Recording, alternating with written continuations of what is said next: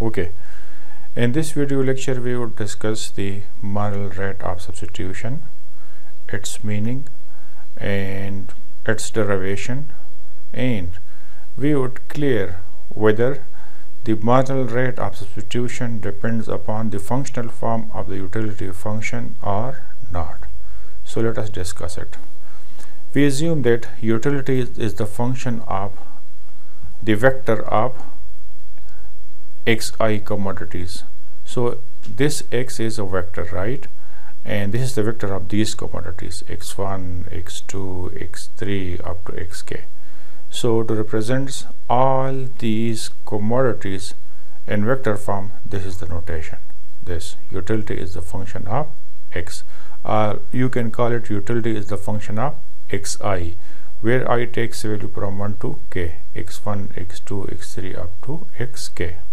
Okay, for the sake of simplicity, we assume that there are two commodities, xi and xj. Now, why did we assume that? We assume that because we want to discuss the marginal rate of substitution. In the marginal rate of substitution, if we want to increase the units of one commodity, we have to forego certain units of the other commodities, because there is always trade-off in the units of the two commodities, that is xi and xj. So if we want to increase the units of commodity xi, we have to sacrifice certain units of xj.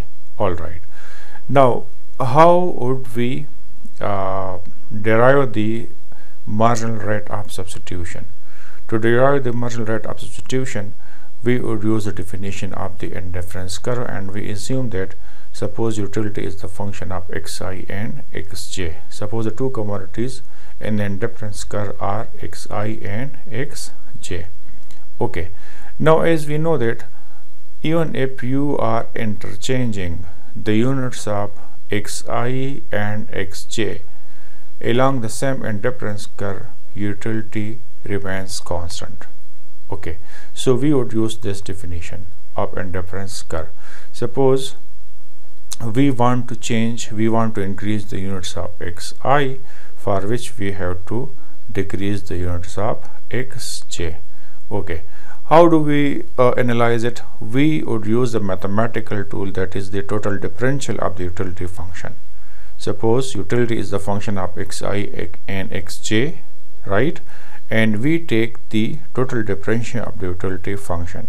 So the total utility is actually change in the utility, right? So this is differential of utility, which means change in the utility. Okay, when we want to change the units of x, we would take the derivative of the utility function with respect to xi, and we multiply the differential of xi. This is the partial derivative of the utility function, which shows the marginal utility of commodity xi, and this is the change in the units of xi. This differential of xi is what?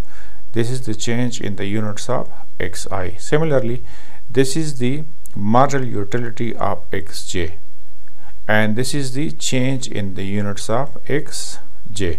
Now when we take the total differential, we take the partial derivative time change in the unit of xi plus partial derivative of the utility function with respect to xj time units of xj change. So if you have increased the units of xi, it means that you have decreased the units of xj.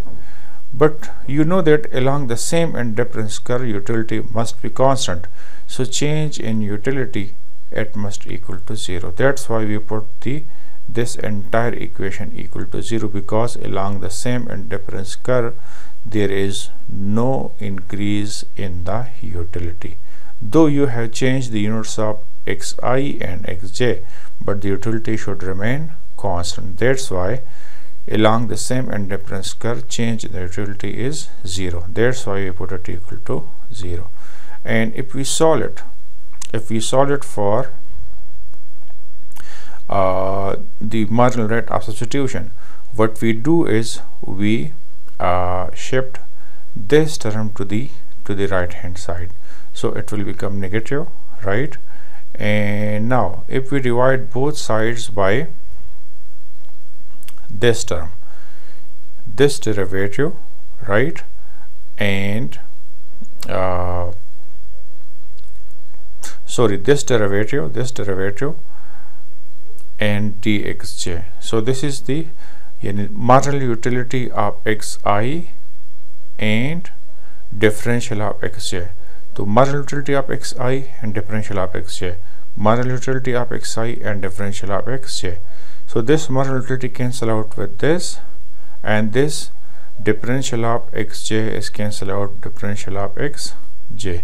So what we are left with is, this is the change in the utility, change in the units of xi relative to change in the units of xj. This side actually tells us about the trade-off. If you have increased the units of xi, you must have decreased the units of xj. And on the right hand side, this is the derivative of utility function with respect to xj divided by the change in total utility with respect to xi. So this is equal to marginal utility of xj, and this is marginal utility of xi. So this is the marginal rate of substitution, which is equal to, the negative sign means that there is inverse relationship between there is trade-off between the units of xi and the units of xj. Now the second point is, does this formula has any link with the functional form of the utility function which we have chosen to analyze the consumer preferences? The answer is no. It does not depend upon the functional form of the utility function. It is independent of whether you are using a Cobb-Douglas utility function or you are using some log linear or whatever it is. It has no link with this derivation. It will be as it is. Okay. To prove this, we can do some transformation of the utility function. We can do some monotonic transformation of the utility function. Suppose utility v is a transformation of the utility function. Utility depends upon x, right, and v depends upon utility.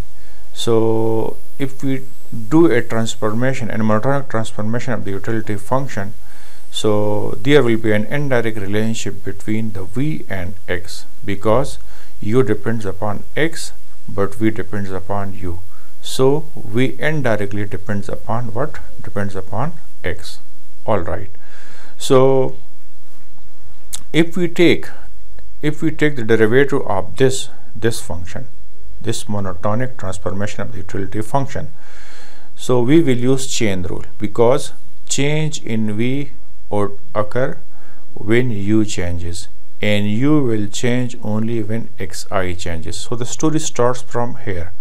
Xi changes the utility, and this utility changes the v.